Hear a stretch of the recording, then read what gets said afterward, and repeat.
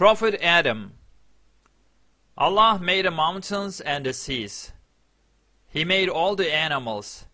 He made the heavens and the stars. He made the sun and the moon, and He made the angels. The angels were like Allah's servants and did everything He ordered. Then Allah decided to make a man. He called this first man Adam. He taught him many things, so that Adam had more knowledge than the angels.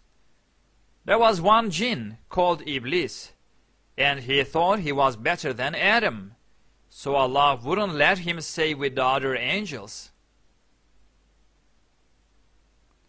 He was to be called Shaitan, the devil. Shaitan blamed Adam for what had happened to him and was very angry. Allah let Adam live in a beautiful place because he was good.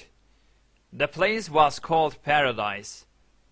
It was a very nice place, but Adam was a little lonely, on his own all of the time. Allah decided to help Adam. He made Hawa to be Adam's wife. They were happy and liked living in paradise.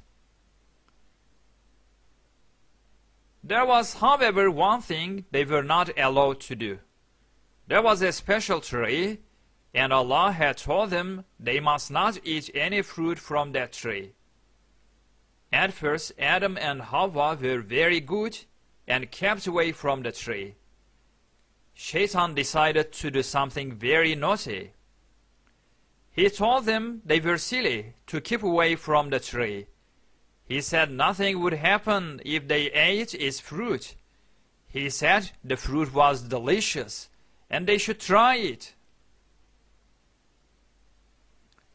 After a while, they began to listen to Shaitan and thought they would have just a little taste of the fruit, just to see what it was like.